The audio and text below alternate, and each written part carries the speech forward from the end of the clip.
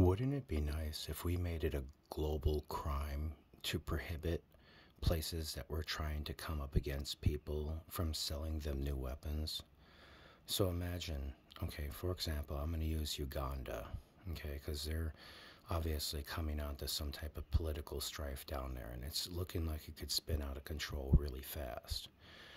And now, know that I only make like $20,000 a year. I don't have a lot of money and I can't actually do this stuff. So I'm just telling you what somebody could do with a lot of influence. Are you ready? Okay. So say I'm a multi-billion-dollar investor, and I know that Uganda has X amount of Y that equals this amount of profit, but the government at this time won't allow me in.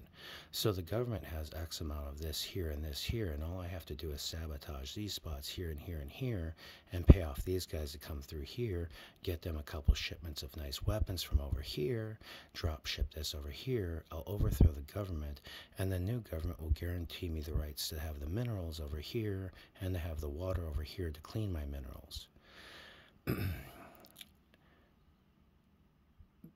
The point there isn't the fact that somebody wants to take advantage of someone, because a lot of people do. In this world, as mammals, you do want to, you have a tendency to take advantage of each other, and that's a given. But the one problem that I saw there is that somehow, some way, some why, while the world was trying to protect Uganda and protect it from falling, somebody was allowed to purchase brand new weapons and weaponry and give them to a group of people in order to attack. See, that's where the problem's coming in, is we're allowing mass production of weapons on behalf of the large organizations to create these wars. And if we stop the movement of the weapons into the hands, it's a lot easier to deal with the rebels if all they have is knives. Knives are still very dangerous. Knives are very dangerous. You give 100 men 100 knives and send them into a village of 100 children and women, and you'll have 100 dead bodies. But that's not the point here. The point is that when somebody wants something, all they have to do is give the right movement to it, and it can change it.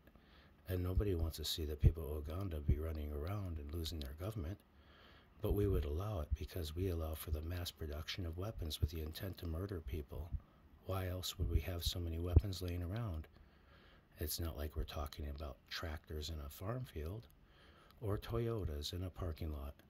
We're talking about things that have a trigger and a hammer that eject a piece of metal that enters into the front of someone's skull and exits out the back and leaves them unable to move because they have no ability to breathe.